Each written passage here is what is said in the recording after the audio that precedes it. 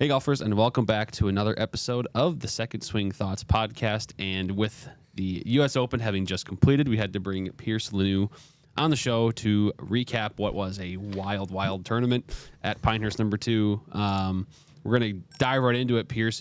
By the way, golfers, if you haven't yet or you aren't doing this weekly, visit secondswing.com. Check out the Sunday Swing blog that Pierce puts together for us, recapping the events from the weekend in pro golf. You'll see the rundown of all the drama that took place at Pinehurst number 2. So, big time tournament. Kind of not in a way, a lot of things unexpected in terms of who was in contention. In the sense of no Scotty Scheffler to be found, but and then I think Bryson is becoming that name now that is going to be there at all these majors. He was in a couple in the mix last year in 2023.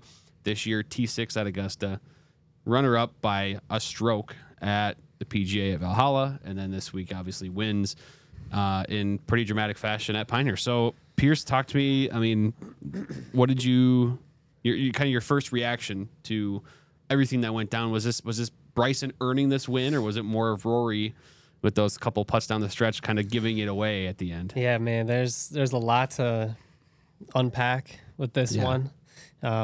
But just first impression was just like, man, like what a tournament. This was really fun.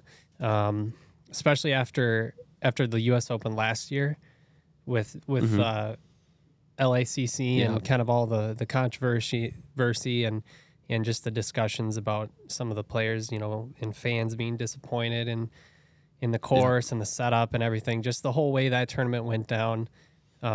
Fast forward to this year at Pinehurst, and a venue we've seen in the past, and has just given us so many memories throughout the years. And this week was just so refreshing. Yeah, such a fun tournament.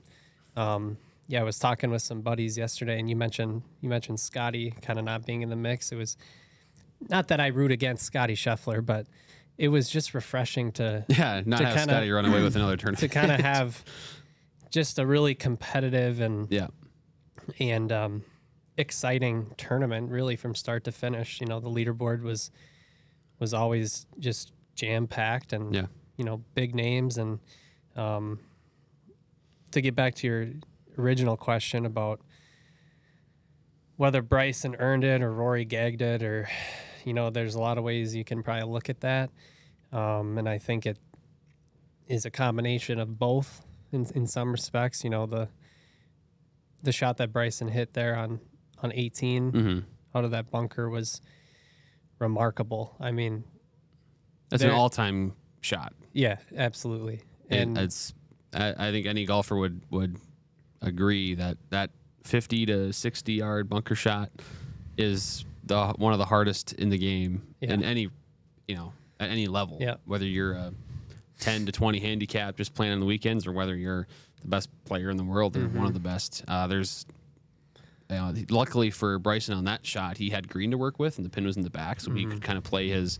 I think he mentioned he played like a gap wedge almost, and just kind of chunked it and run it that far, which you can do from 50 yards away if you have the green to work with. But it was, given the circumstances, and right, it's one thing to, in theory, I think I can pull off this shot because it sets up nice with all the green, but to pull it off with up and down to win the U.S. Open, a lot can go wrong there on that shot. And just after his tee shot, even the position he was in, I think making bogey was going to be a really good score from there. Yeah. With just the way he had to play that second shot, he had the root problem, he had the tree, affecting the backswing, not really a great angle, not really a good lie. So, that was an all-time par, especially under the circumstances. He needed par to win the tournament, and he was able to do it. Yeah, and as we've remarked on the show, it's the last couple majors where he's been in the mix. He's brought some theater, he's brought some excitement, and he has seemingly done so well. I think they really beat this drum quite a bit on the broadcast. NBC did, about how he's engaging with the fans and he's not hiding his emotions and stuff. And I think that's what has helped in many respects, and I think in the eyes of many people, is it's sort of improved his image, his reputation. And it's just so odd that I think Rory, as the last couple of years have unfolded and this whole landscape has changed, has been the champion for the PGA Tour and has been the fan favorite for how, the portrayal of this division in golf, right? And Bryson was one of the guys who really championed for this live tour, and then it's remarkable. Now you get to Sunday at the U.S. Open, and the crowd is chanting Bryson's name while he's dueling Rory down the stretch. Yeah. So I mean, we're not trying to make this a whole big PR lesson on what Bryson's done, but I think it's just a credit to him for how he's changed. I don't know if he's changed himself necessarily. I think it's just the way he's presented himself has been improved maybe. And obviously the game is clearly there too. Yeah. And I think there was a few years there where it wasn't maybe there. Yeah. And for sure the last 2 years, he kind of broke out and had that 58 on live that he shot last year, I think. And then, last summer. Obviously now in the majors, he's in contention every single time. So it's remarkable what he's done. And I will say for, right away, like 4 or 5 years ago, obviously he bulked up. He was hitting drives 350, 380, 400 yards. That part, he's kind of simmered on that, but the short game has improved tremendously. And in terms of equipment, I always thought that was going to be an Achilles heel for him, just because he's stuck on this single length concept with all of his clubs, shorter clubs, wedges being standard, I guess, 7-iron length. And, I guess the root fundamental that I think of is, well, the shorter the club, the easier it is to control. And when it comes to wedges, like, you want your lob wedge or your sand, you want to have as much control on those as possible in that short area. So obviously Bryson has looked into this and researched this way more than I have. So, but that's just always been in my mind. But his short game was unbelievable. Yeah. In this, he's playing Glide 4.0 wedges from Ping, the raw version, and they appear to also be, if they're not the single length, they're certainly longer than standard. Yeah. And I mean, that up and down, obviously on the last hole was insane. But I look back also to hole, I believe 8 it was, where he was long and left into on the par 4, and he had he had a really good shot from there just to get up on the green. He was short-sided and had about a 12 to 15 footer coming back up the hill and made it. Big fist pump. And at that point, it was kind of like, all right, he's not going to go away. He's not hitting the ball the best. Drives were all over the place, but the short game saved him the whole day. Yeah. Yeah, they definitely, even he, after the tournament, mentioned in the, the post-round interviews and stuff that, like, he didn't do a good job of driving the ball yesterday. Like, he was kind of all over the place. He was. And just every time it seemed like he was able to find some way of escaping, relatively unharmed. He didn't really I know he made a couple of bogeys yesterday, but he was able to sort of limit the damage and just kind of hang around, which is really in essence what you need to do at a US Open when it's playing that tough, and if you can let the others make the mistakes more so than you make the mistakes yourself, in that scenario, you're going to be the winner. And really the one mistake he had was the 3-putt on the back 9. But I mean, fortunately for him, it was Rory made the same mistake twice, essentially missing the short putt. But I mean, Bryson's, we were just talking about it actually outside here with one of the online fitters, James Tracy, and we were just chatting about the equipment side and how, we have to consider, we talked about Bryson off the tee, how little room for error there is for him when he's playing, as long a shaft as possible. He's playing a driver head that's 5 or 6 degrees aloft. And 5 degrees on the driver. Yeah. I think it's so 5 degrees. And every time he hits the ball, it's 190, 192, 194 ball speed.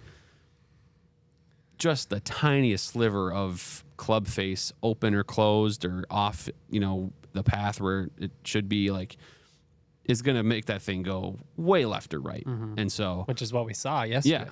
I mean, if you're not absolutely perfectly dialed, like the fact that I think the first few days he was bombing driver down the middle, which is, I think we don't really give enough credit to how insane that is to drive it like that with that club. But the build that he puts together with his clubs, he's got the LA golf shafts that are Bryson specific. I imagine his 5 degree driver, the Crank Fire, Formula Fire, is also Bryson specific, plus the Fairy Woods. He's got like a mini driver from Crank that they built for him. Yeah. The 3 wood. He's taken club fitting to like the absolute max level. Yeah. As someone just a complete, he's a nerd about it, but he's like, everything needs to be exactly how it is for my swing, which is so outrageous compared to everybody else that plays golf. Yeah. Yeah. I mean, as gearheads, which most of us here at Second Swing are, this is like the most fun bag of equipment to dive into and just really look at all of the specifications and, down to the fraction that he puts a lot of time and a lot of stock into getting it perfectly right. And, we're seeing it pay dividends this year. He had those custom 3D printed irons that I think got like approved on the conforming list like the week before Augusta. Yep. Something like that. So like, it's just really cool to see like a guy who is always just kind of in that pursuit for better. Yep. And even if it's by the smallest of fractions, if it's going to perform better, he's going to play it, which I just think it's fun to see. His bag's always evolving and he's always changing stuff up and, just trying to find ways to improve, which is what we do as golfers. And you've got the putter there. That's one thing I feel like he's had that same putter for even back to his PGA Tour days. We've seen him with that putter, which was a big key for him yesterday. So. So this is the SICK Pro C series is the model, but this is specifically a head that was a prototype for Bryson. So it's got, you can kind of tell too with where the shaft would enter this. It's got that crazy lie angle. So his lie angle, I believe, is something around 80 degrees. So super upright. And you can obviously see that when he's lined up. Like he's as vertical as you can get. Yeah, the standing length directly over it. And the lie angle on that thing is insane. Yeah. It's kind of what gives him that like robotic, right, mechanical look on the greens, which it's like, honestly, I wish I could putt like a robot because I mean it looks super uncomfortable. Like I mean I can't imagine like if you were to do like a 2-hour, 3-hour practice session on the greens, like I feel like I'd be sore after what he's doing. Back and your shoulders, it feels like they would start to kind of get tight and start aching a little bit. I mean, I kind of get that after an hour of putting normally. Normal putting. Yeah. But it's clearly working for him, and he's been, like you said, he's been using the same putter. He's been a really good putter. Yeah, he always has been a good putter for a while. I think when he first jumped on tour, shortly after winning like the USAM, he certainly didn't hit it very far compared to what he does now. But also putting was kind of the weakness, and then this sort of arm lock trend kind of picked up a little bit more, and he jumped right into it, and it's clearly worked for him. So we've talked about the woods. We've talked about the irons a little bit, the kind of 3D printed. I think the Avoda is the brand name prototype, again, built only for Bryson and nobody else. Very strong iron lofts, as has kind of been a hot button topic for him. He's hitting, I think there was one of the par threes yesterday was 197, and he took pitching wedge. Everybody else is taking 7 175 iron, into what hole was that? They were talking about that, maybe 16. I was just remembering Rory hit a 7 iron, and then Bryson's up there 15 minutes later with pitching wedge, and I mean, of course, it's going to be a comment, and that's fine, but he can loft them or name them whatever he wants. Yeah. And he says it's because he generates so much spin, and he does. I mean, you can just see in the way he swings how much speed it generates all that spin, and so he's kind of have to manipulate his lofts really weirdly. He's got basically 5 wedges in his bag if you count his pitching wedge. Yeah. He's got his pitching wedge from his iron set, and then he's got 4 Ping Glide 4.0 wedges as well. And he needs all of those because of the gapping that he produces is just insane. Yeah. Like he's got a 5-degree driver. I believe it's a 10-degree 3-wood or a mini driver, and then a 13-degree 3-wood or something crazy like that. So he's got, I mean, he has to have weird lofts in his irons to make that work. Yeah, it's just it's definitely like it just is the most unique bag of clubs that we'll see. And that's just kind of the nature of Bryson and who he is and what he does. And yeah, I mean, it's certainly fun to talk about. And yeah, I do wonder if we'll ever get to a point where 3D printed irons are going to be available at retail. Normally, I doubt it, just because of how expensive 3D printing a set like that is, with that unique face curvature and all that. But yeah, Bryson, he delivers the goods. He puts butts in seats, as they say. And I'm curious now moving forward, because there's maybe, I don't want to say it's a responsibility he has now, but you know, this looming agreement or coming together of the two sides of pro golf right now is, you know, there's been rumors of an outline that's been formed or whatever. Like, it's almost like Bryson can be that guy that can unify them in a way. You know, he's got fans on both sides that love him. So I don't know. Again, this is maybe a topic for another day, but he's clearly done something to, you know, he's won over golf. Yeah. Media, fans, seems like players from both sides seem to love him. So yeah, I mean, just to kind of to butt in, I definitely agree with the side. Like, if you just look at it from like a golf standpoint, you take away the PGA, the Live, you take that stuff away and just look at big picture. Like, I genuinely think Bryson just loves the game of golf. Yeah. And I think that's kind of what people are starting to realize. He's just obsessed. Yeah. You know, to a point where he's building his entire bag from scratch that nobody else could really go get one of his clubs or anything like that. Right. So, I mean, you say what you will about all the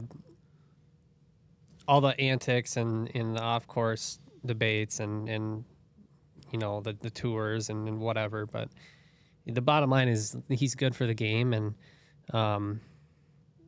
I think, you know, he's just going to continue to do his thing. And yeah, maybe like you said, he'll be kind of one of the guys that kind of spearheads that bridge whenever we get to that point. But yeah, I mean, just really, really fun to watch this week.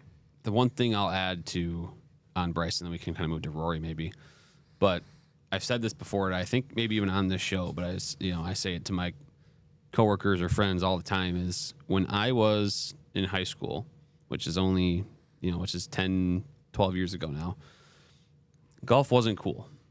I played golf all the time. Oh, yeah. And my friends and I weren't the cool kids in school, The cool kids played football or were track and field athletes or, that type of thing. I feel like Bryson can be the guy, and you're certainly seeing it already, is golf's becoming a cool thing for kids to pick up on, even if it's just a leisurely activity aside from maybe the sports that you're already in, or maybe it's, I know for a fact high school programs are growing in size too. But Bryson, with the YouTube personality and the content there, with the videos he appears in, that's the type of thing that young generation looks to. They're not like those 15, 16-year-old kids. Not a lot of them are setting aside time Saturday and Sunday to watch the Charles Schwab Challenge or whatever. They're posting up on YouTube and watching Bryson use his hickory clubs and try to shoot a score, or he and Garrett Clark try to break 50, that type of thing.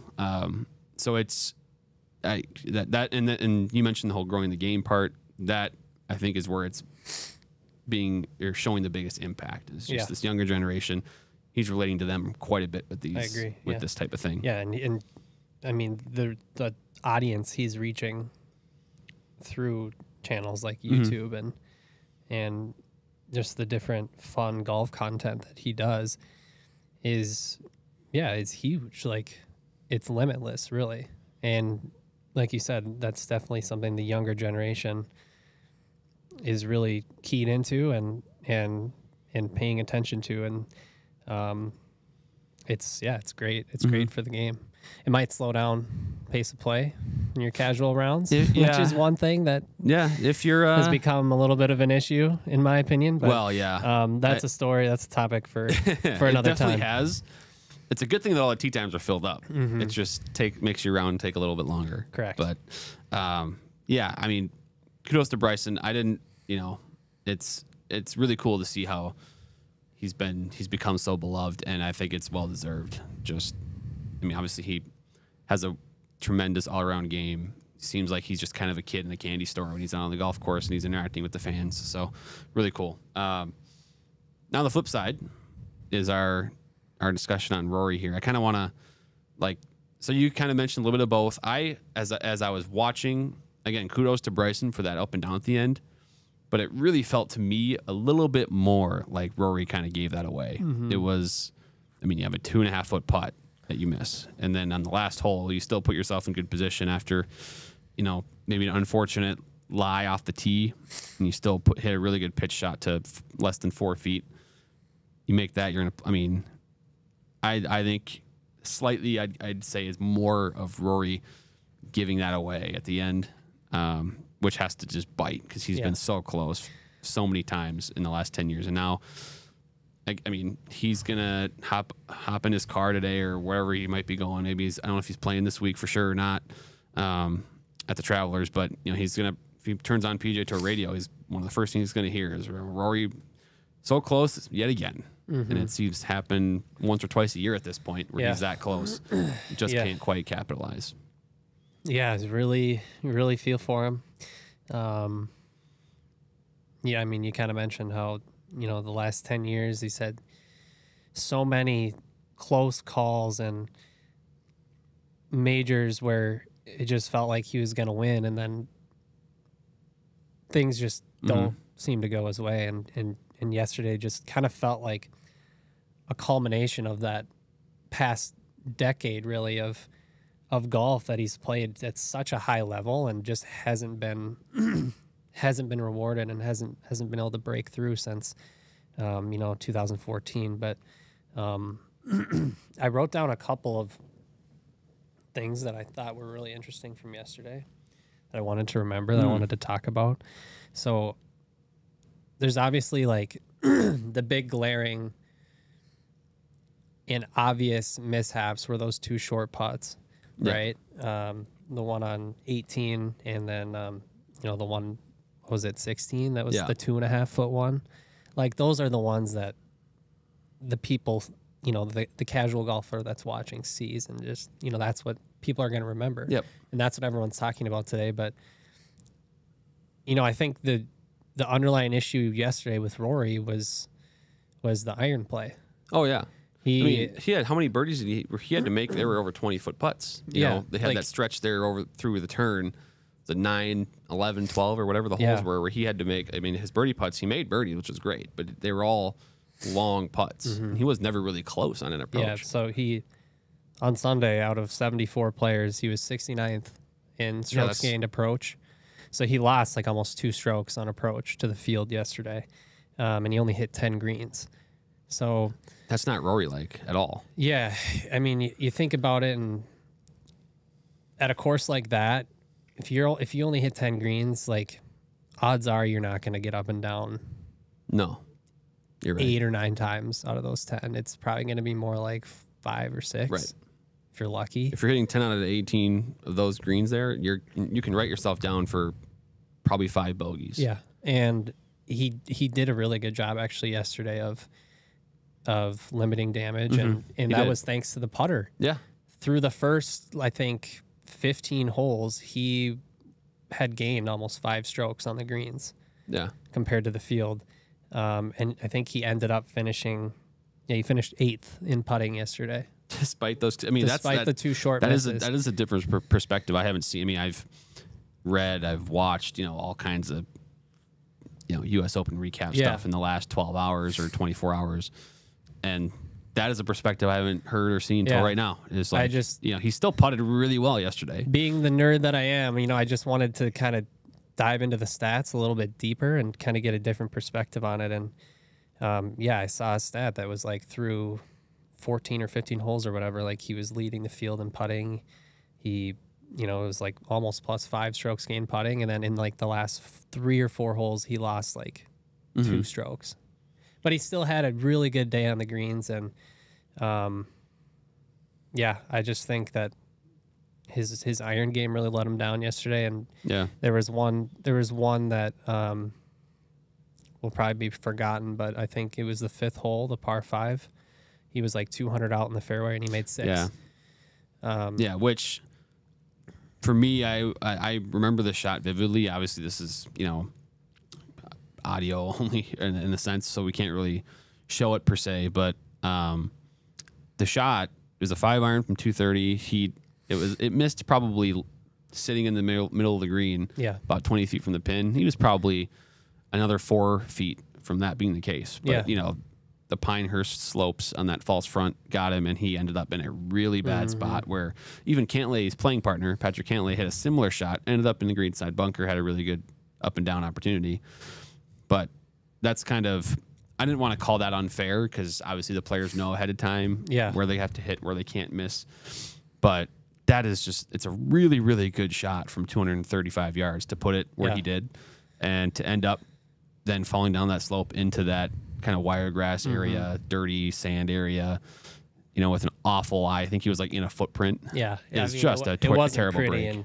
And really the point being, like, for him, I think to have gotten over that hurdle yesterday, I think just the irons needed to be a little sharper, because at Pinehurst, if you miss by even a few yards, you see what happens, and the ball's rolling off the green. So, that was definitely a 2-shot swing there. Just being a fraction sharper on that shot, maybe, carry it a couple yards further or something would have been a 2-shot swing, and he probably wins the tournament. Yeah.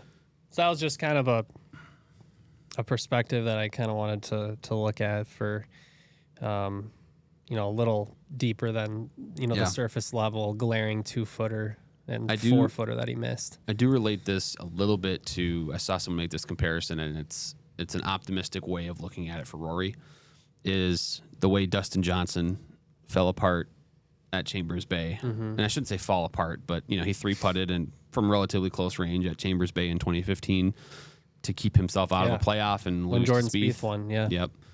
The very next year, DJ won at Oakmont. So that's one way to, I guess, spin it if you're a Rory fan. And he has gone back-to-back runners up now at the U.S. Open.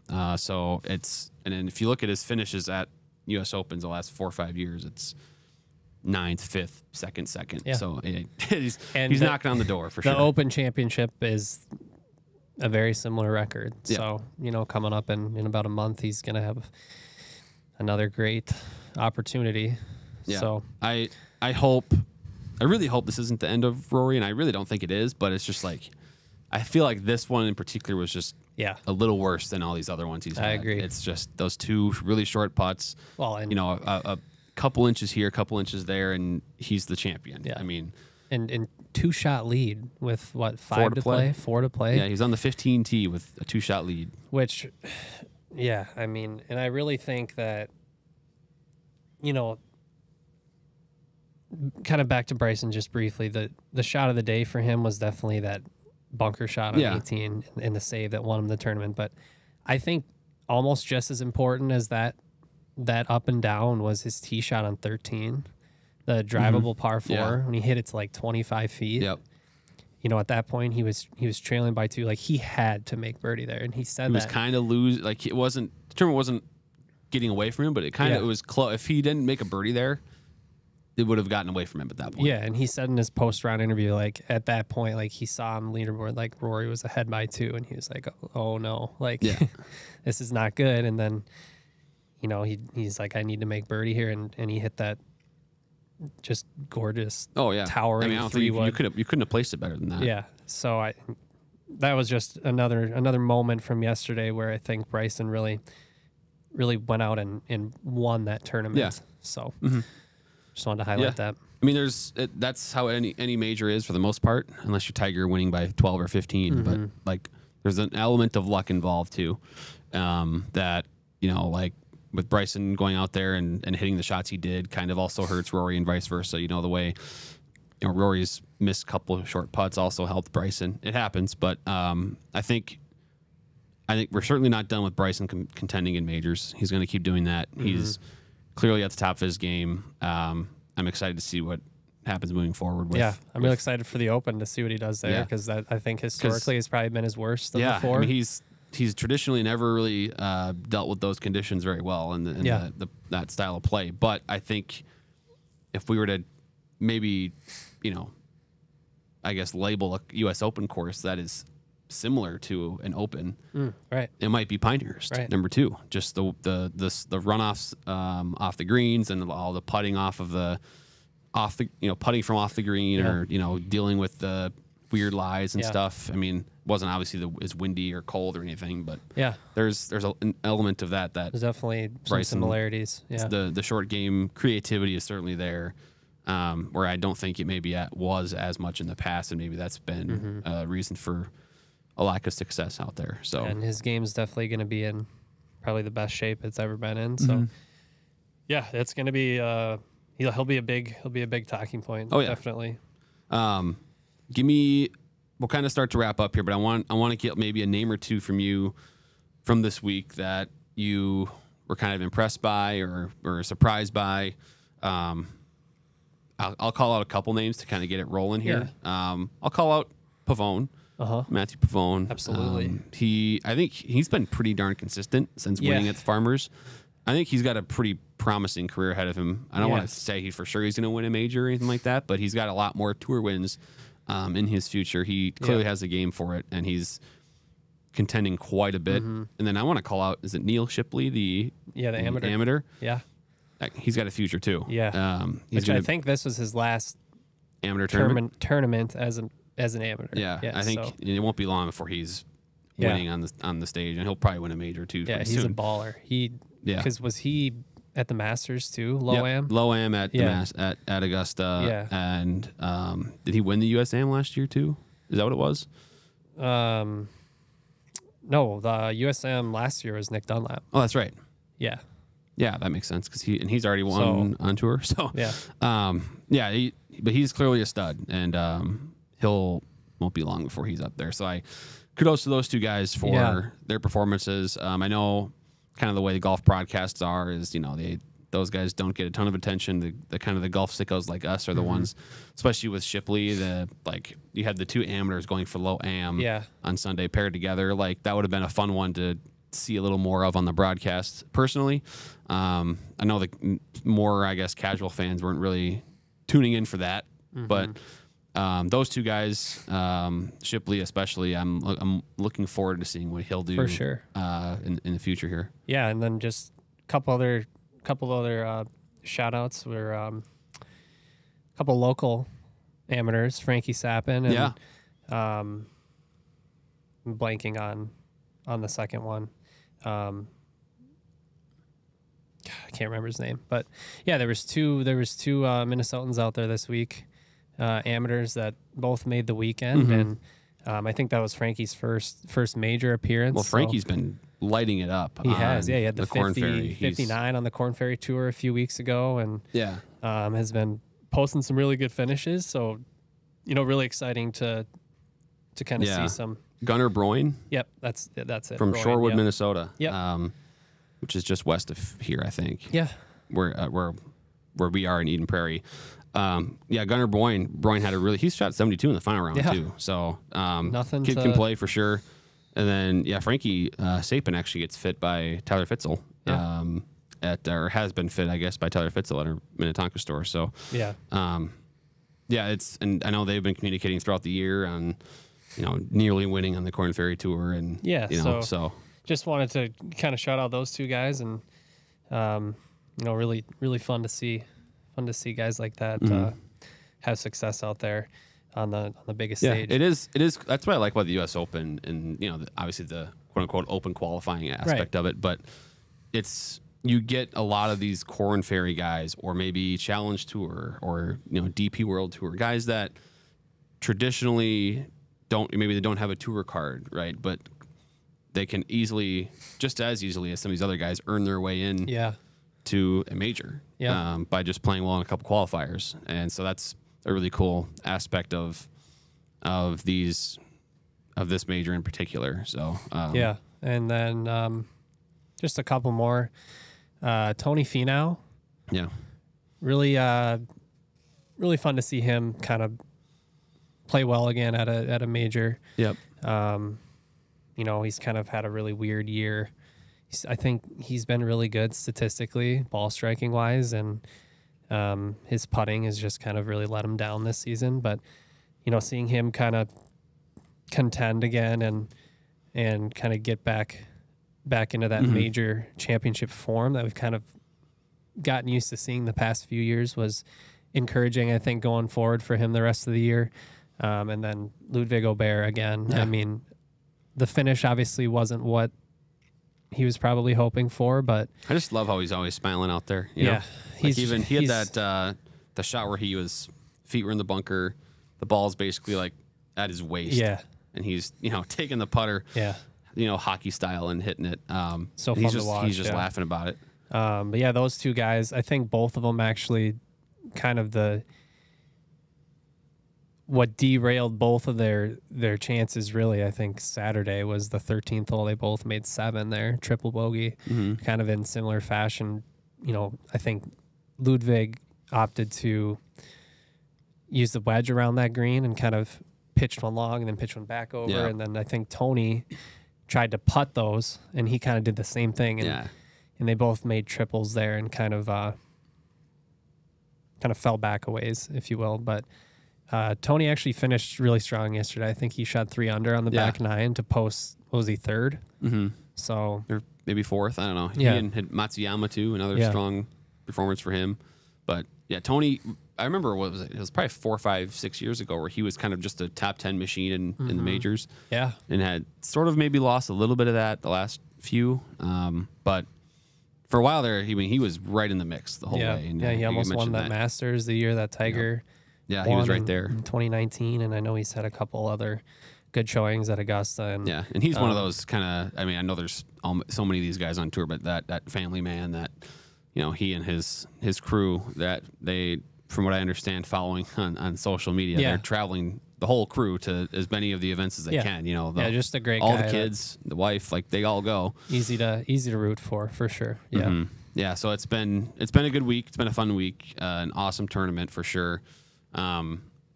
And obviously we're going to be tuned into the Open coming up. But when we should note too for those listening is we're going to have Kevin Kraft on the show here to talk about the U.S. Senior Open, which he has qualified for.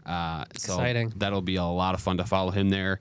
We're going to get the lowdown from him on the course, what he's expecting for the week, what his kind of routine is, and all those things. So look for that next week. But otherwise, Pierce, thank you for joining, discussing a very fun event.